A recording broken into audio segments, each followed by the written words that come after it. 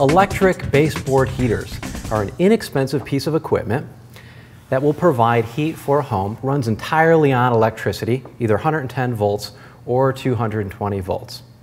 They're inexpensive to purchase, however, consider the cost of operating it, as electricity may or may not be inexpensive in your particular community.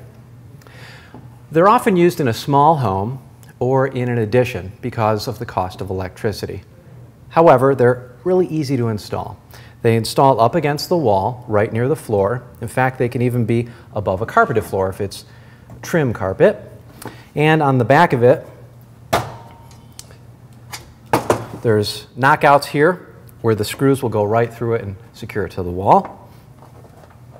The electricity hooks up at either end, your choice. And they come in several capacities and lengths. The longer the unit, the greater capacity. So find out how many BTUs of heat you need for your particular home and then purchase the appropriate amount of baseboard heaters.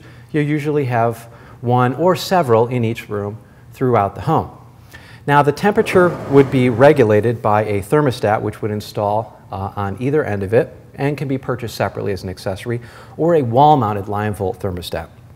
The unit operates by convection, so the heating element, which is stainless steel along the inside, will get hot, and that warm air will gently and comfortably drift into the room. There's a safety element, which also runs the length of the unit, which will shut it off in the event of the temperature becoming excessive. Let me just show you inside the ends where the electric would hook up.